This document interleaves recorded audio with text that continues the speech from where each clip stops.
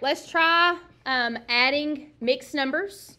So the problem that I want you to write down is 3 and 5/6 plus 2 and 1/2. Okay. We notice that our denominators are not the same. They are unlike, so I want you to circle those two denominators, 2 and 6.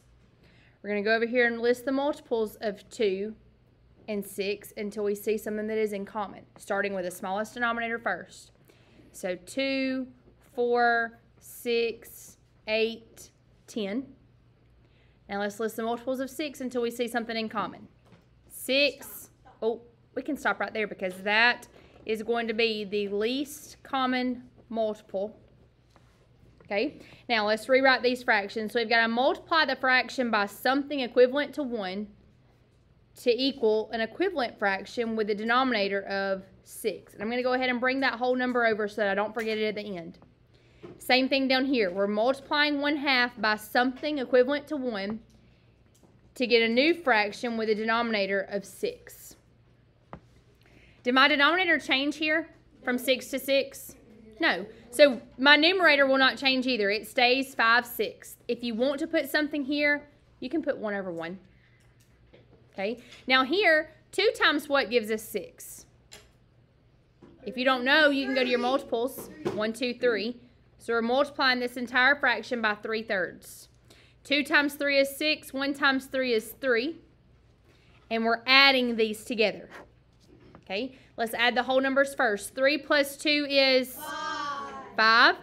5 plus 3? 8. 8 over 6. Okay, now here we have what's called an improper mixed number. It's a mixed number because there's a whole here, but it's improper because in the fraction we have 8 over 6, and 8 over 6 is improper. Okay, so the way that we're going to do this is we're going to ignore the 5 just for a minute, and we're looking at 8 over 6.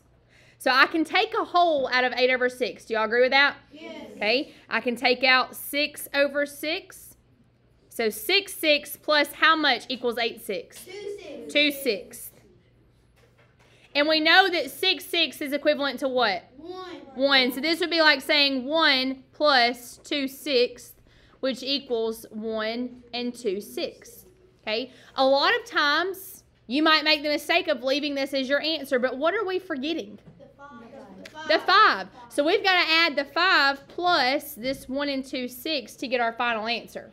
Okay, look at the whole number. 1 plus 5 is how much? 6. And then bring that fraction right over. 6 and 2/6. Does anyone know what 2/6 is also equivalent to if we were to write this in simplest form? 1/3. It could also be written as 6 and 1/3. Either of these answers are good. Okay?